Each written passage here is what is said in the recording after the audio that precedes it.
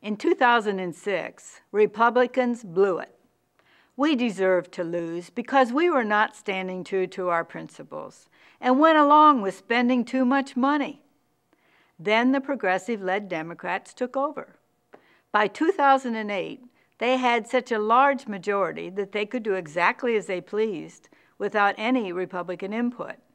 They had total control: the White House, Senate, and a huge majority in the House of Representatives. Therefore, they could pass any legislation they wanted. They ignored the wishes of the people and passed laws for more government control. You know our country's going in the wrong direction. You expect to be treated as adults and hear the truth about what needs to be done.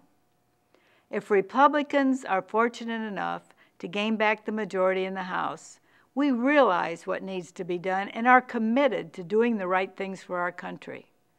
Tough decisions will have to be made to get spending under control, reduce the deficit, keep the tax cuts in place, and set policies to help businesses grow and create jobs. We must manufacture more products here in America.